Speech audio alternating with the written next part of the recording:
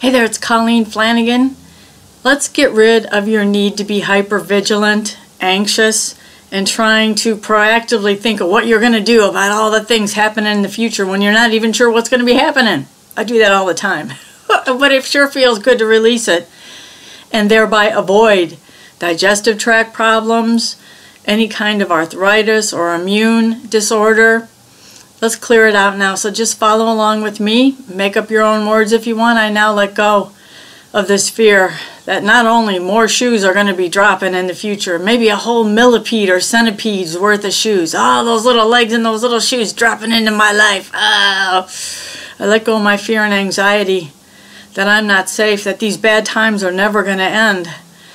I let go of my fear and my terror that I'm just going to not be able to handle the things that are coming my way, when in reality I've handled everything that came my way. Maybe not as well as I would like, but I learned a lot from those experiences. So I choose now to know I have the wisdom to handle anything coming my way, and I do so, and so it is.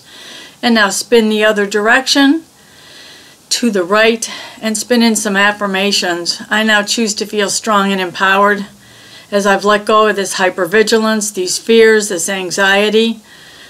Pretty much no one can really truly predict what's going to be happening in my life, but I don't want to be afraid of it anymore. Therefore, I choose strength and power, and again, the knowingness that I can handle just about anything because I've handled so much already in my life. I give myself far more credit than I have been lately. I got this.